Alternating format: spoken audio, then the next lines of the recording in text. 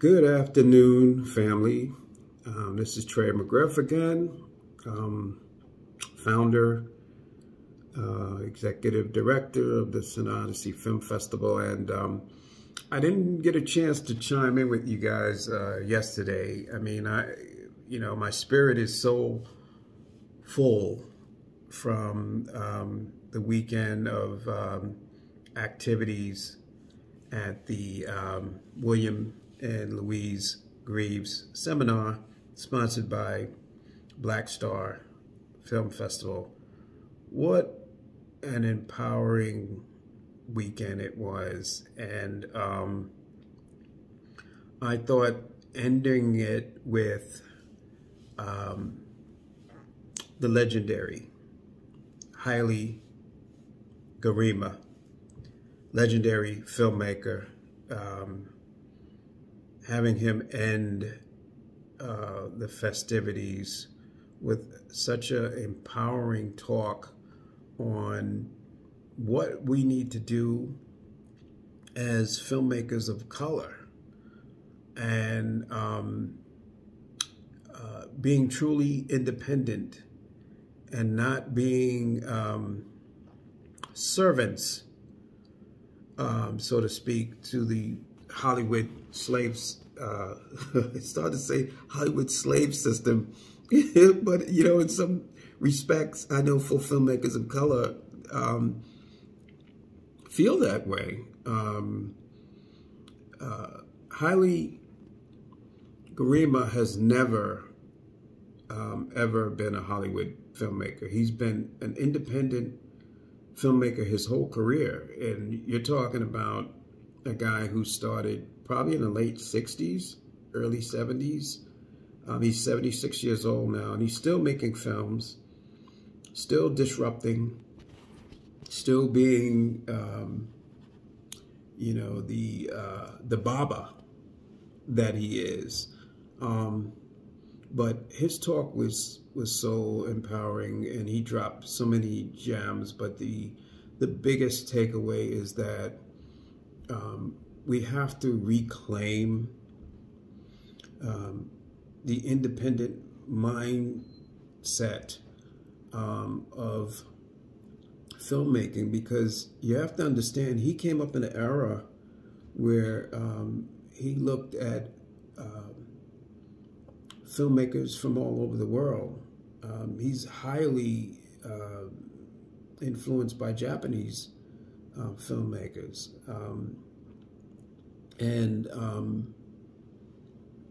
When you look at those wave of filmmakers that came about in the 40s and the 50s and really doing independent stuff there, they didn't really have a desire to be part of the Hollywood system.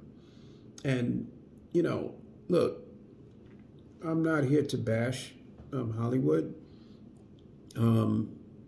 Let's face it, there are a lot of us who work within that system and are very successful. So, but I think for him, I don't even think he was bashing Hollywood, so to speak. I think he was saying his biggest thing he was saying was that he never had a desire to be part of that machine, and that as filmmakers of color, we need to still hold on to an independent mindset in terms of how films are executed. So, such great takeaways, and like I said, Haile Gerima, having him close out the seminar was great. And just to have this seminar named after William Greaves. And truth be told, I have a William Greaves story. For those who may not know, I graduated from the University of Buffalo, and in my senior year, I took an introduction to filmmaking course. This is when, film was still shot on film. So it was like 8mm, they gave us 8mm cameras. And the University of Buffalo didn't have a film program per se, but they did have more film analysis or film studies programs. One of my favorite classes was a class called Blacks in Film. It was taught by Professor James Pappas, who is one of my biggest influences. And he's one of the reasons why I look at film, critically the way I do. I learned a lot from him from just taking those classes. What he did was he taught us to look at film critically and to look at film and really acknowledge the social impact of film, Dr. James Pappas. And so in this film class, Blacks in Films, because he had Blacks in Films 1 and Blacks in Films 2, so you could take a class in both semesters. We saw films like The Original House Party, which was actually a thesis film by the Hudlin brothers before the more commercial version with Kid and Play came out. We saw that film. We saw Birth of a Nation, the original Birth of a Nation, the silent movie. We saw so-called black exploitation movies and was able to, critically analyze those films against the things that were happening in the world. We saw films from African filmmakers, filmmakers like Usman. It was just a great experience, a learning experience. But we didn't have a filmmaking program.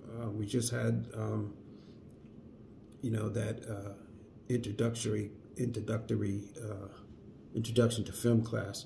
Well, anyway, so I took that class my last semester. I didn't finish the class because I was more interested in getting out of school. I sort of just took that class sort of like as a lark. I didn't even really need it as a credit.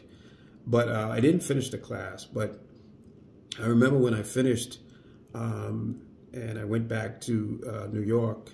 I was staying with my sister in the Bronx for a while, and I said, you know what? I'm going to get a job at a film production company. Didn't know anything about film. No real education beyond, the analysis and study of film. But I remember looking in a phone book, and I saw William Greaves Productions. And I didn't know whether it was black-owned or not. It was almost like the first production company I saw in the Yellow Pages. I was going to go, and I was going to get a job. And so I arrive at the place, and it's in this real nondescript building. And actually, the more I think about it, it probably was an apartment building. But I remember going up to the floor, and I'm walking down this long hall, and I'm like, okay, where is this place at? And then I see a sign, nondescript sign, said William Greaves Productions. And I knocked on the door. And a gentleman, a black gentleman, answered the door. Later on, I found out that was him. And he said, may I help you? And I said, well, I'm looking for a job, and I want to work for a film production company. And he looked at me and he said, well, do you have any experience? And I said, no, I don't have any experience. I said, I took an introduction to film class. I didn't finish, but, you know, and see, I come from an era where you just, if you wanted something, and maybe that's just the hustle spirit of, you know, just being a native New Yorker. I mean, you know, if you want a job, you go ask for a job. You know, you don't fill out your applications. You just look, I'm looking for a job, you know, that kind of thing. And, you know, remember being as a kid, just hustling and, you know, somebody needs their lawn cut. You go, you know, look, I can cut your lawn for $5, whatever. So it was that kind of thing. That was the mindset. But, you know, he said, well, I don't have any openings. I run a very small operation, and I'm, you know, he opened the door and I'm looking and I'm like, okay, this is a production company. I'm looking for cameras, lights, and I don't see none of that. And he said, you know, I don't have anything available. But he said, I will say one thing, you have a lot of cojones. Those who know Spanish know what cojones mean. And he said, whatever you do, he said, that will, you will need that. That will take you very far in this business, cojones.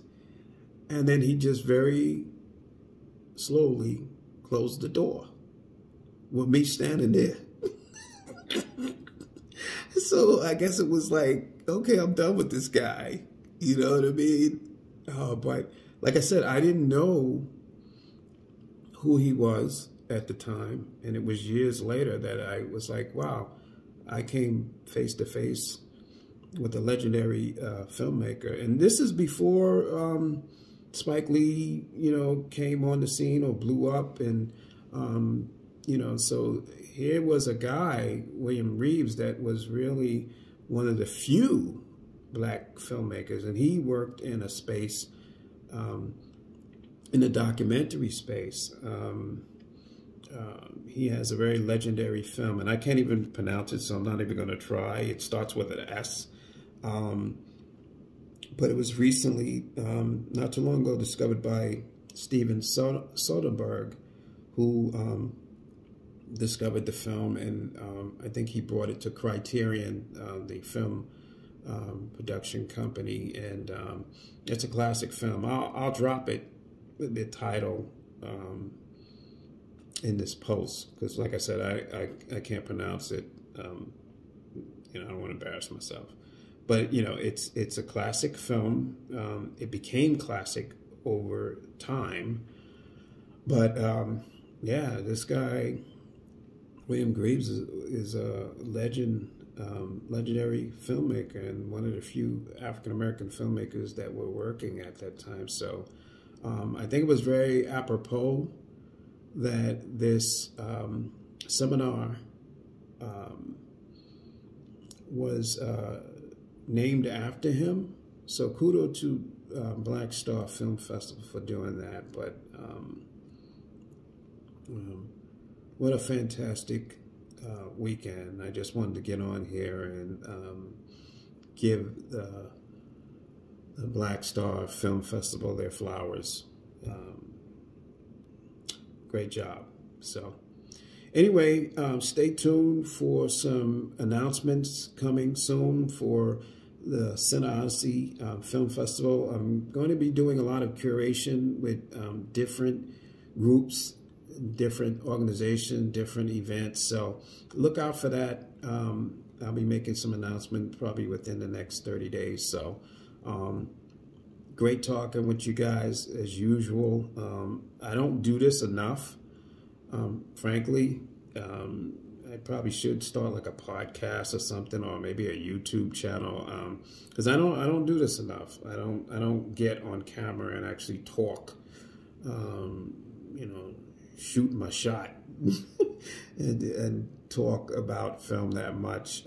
So I'm gonna try to do more of that and do some interviews with filmmakers, local filmmakers, and also filmmakers you may know on a national level. So I'm going to try to be more engaging with that, okay? So anyway, so I talked long enough.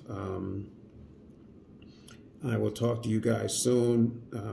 Enjoy the rest of your Monday. And it's spring again. It's actually spring. That's a good thing. Take care. I'll talk to you later. Peace.